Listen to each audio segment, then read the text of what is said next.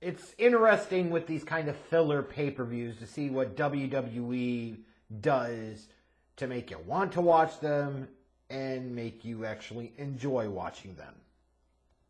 And sometimes they do a better job than others.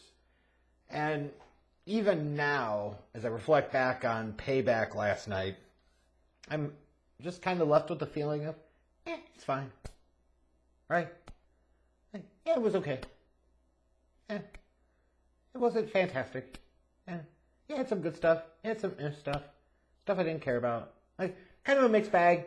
Like, one of those typical modern WWE pay-per-views for me. And that's really what it was. A bunch of stuff that I really didn't care about. Some stuff that did have me emotionally invested. Some really good matches and then some matches. Just the name of the game. Like, for example, the steel cage match between Trish Stratus and Becky Lynch. I'm sorry, I don't give a shit what anybody tries to excuse, defend, or justify. This match that we got, I mean, I guess it's a good thing that it was here on Payback, but it was the best match on the card, and it opened the fucking show, and you're telling me we couldn't have found a place to put this match on fucking SummerSlam? To which somebody might come back and say, well, you smash another match on the fucking show. No, you take whatever match had fucking Charlotte and you bump it out. You bump another match out if you need to. Like, this match actually had meaning, it had purpose, you had a reason to give a shit about the characters involved. Like, this shit was damn good.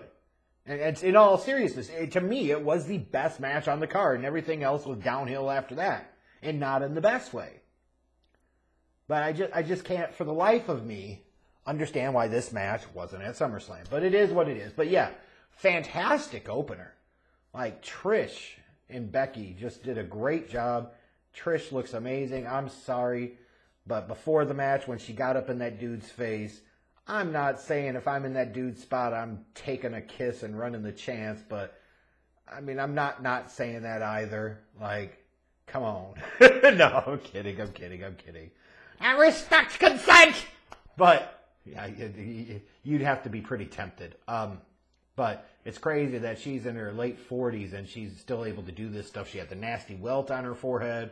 You know, I've been there and I've had one of those before, and, like, She delivered, Becky delivered, this was great. And then you follow that up with John Cena, the host for Payback. Oh boy!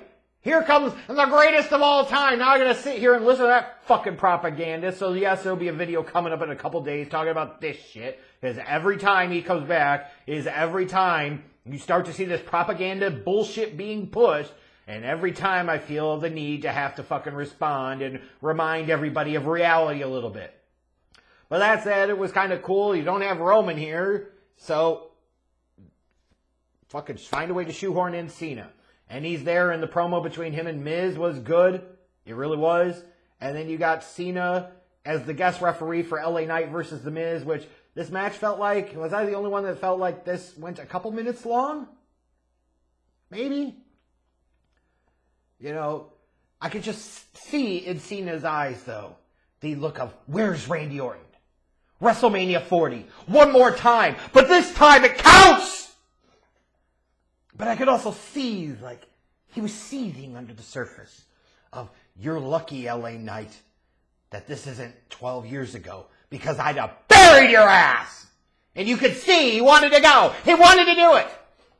Which, I mean, personally, you know, if you're looking for something for Cena to do, and you're looking for something to LA Knight to do, like, John Cena should be wrestling LA Knight at an upcoming pay-per-view, and John Cena should then be wrestling Cody Rhodes at an upcoming pay-per-view. Like, if you're going to have John Cena there and you're going to maximize his time, that's a pretty good way to maximize his time. Have him face off against those two guys, just my thought. The United States Championship, speaking of things involving Cena, how far the mighty have fallen. At WrestleMania, Austin Theory sitting there beating John Cena, and now at Payback, he's jobbing out to Rey Mysterio in a United States Championship match. Whoopsie daisies. Whoopsie daisies. I mean, yeah, like, that's not the way this is really supposed to work, right? Like, you don't have him beat a legend like John Cena at WrestleMania, and then he's jobbing out 6 months later to Rey Mysterio. That's just crazy to me. But whatever. Like, clearly Theory's fallen at least a little bit out of favor, and, you know, more realistically probably put him in the spot on the card that he really needs to be in. The Tag Team Championship match between the Judgment Day and Kevin Owens and Sami Zayn. it took me a while, but eventually they did get me into it. At first, I'm like, I don't know why I'm supposed to care about this, and I know I really don't. And as much as the WWE has tried to push and pound and force Judgment Day, this is not one of these all-time factions. They don't have that level of talent in there. Just stop this shit. But yet, they proceed to persist. However, as this match went along, they got me. And yeah, shit, I certainly popped, even as a Hawks fan, seeing Kevin Owens draped in the Mario Lemieux sweater.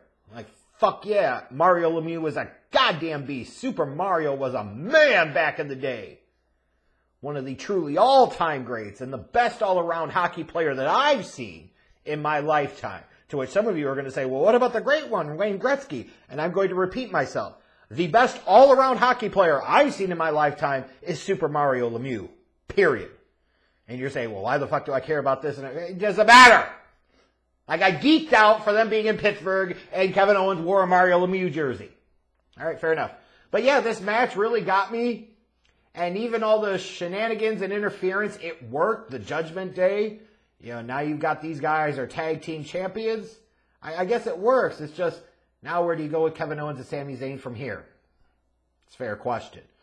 You had the Grayson Waller effect segment, which, if you were sitting there saying, this just feels like a Raw or a SmackDown, this wasn't a segment that really beat those allegations, because it's Grayson Waller. He has Cody Rhodes on. Cody's and him go back and forth for just a little bit. And then we get the reveal of Jey Uso's coming to Monday Night Raw. He's been gone for all of 2 weeks. Hot damn. We're continuing down that path of Cody finishing the story, as fucking stupid as that sounds and is. But main event, Jey Uso got a big pop. The fans were happy, so it is whatever. The Women's Championship, Raquel Rodriguez and Rhea Ripley. I don't give a shit. I let both of them fuck me up. And I know there are a lot of dudes in the comment section right now saying, amen, dude, amen. Rhea Ripley can do things to me that others just wouldn't be allowed to do. And you know what? That's totally understandable. And frankly, any ladies that might be watching this might also similarly say, oh, she could do things to me too. And again, I totally get it. This match wasn't great, though. Seemed kind of awkwardly paced, and the movements was a little at times. Some of the moves were a little sloppy, but it is what it is.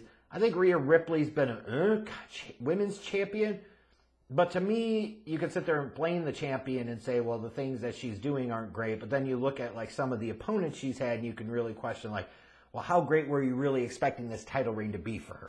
It is a legit fair question. And then you get to the World Heavyweight Championship between Shinsuke Nakamura and Seth Rollins. And, there was a piece of me that thought maybe, this is where Damian Priest was going to come in and cash Money in the Bank. Because they're sitting there talking about they have all the gold. And I'm sitting there saying, no, the fuck you don't. Dude, you've got a briefcase, but you don't have the World Heavyweight Championship. That's pretty stupid to say. So I thought, maybe there'd be a chance to come out here, try to give us some type of shocking finish right before the NFL season starts this upcoming week, and they didn't do that.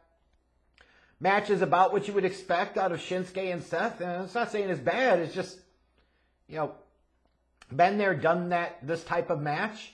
I will compliment WWE, though. They figured out to me with Shinsuke, this is about the most interesting his presentation to me has ever been. Imagine the thought of, hey, let's just let the fucker cut promos in Japanese and then put dubs there. It's actually more intimidating, more interesting when he does it that way, instead of trying to speak English. It works better. I love it. We need to do more of it. And the way that they played off of the back and so forth, they at least actually tried to tell a story. It's just, again, I just didn't really care. I look at this card and I say, LA Knight versus The Miz with John Cena as a special guest referee feels like something you would do to pop a segment rating on a Raw or a SmackDown. Austin Theory versus Rey Mysterio for the U.S. Championship feels like a Raw or SmackDown match. Tag Team Championship match, you can say it was a street fight, it belongs on pay-per-view. No, it feels more like a main event of a SmackDown or a Raw. Grayson Waller effect certainly felt like a television segment.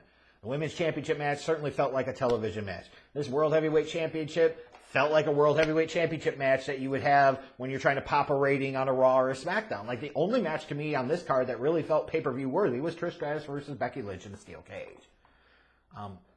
But it is what it is. It was a decent night spent watching some pro wrestling, but, you know, this show will largely be forgettable in the dustbin of history in a few months.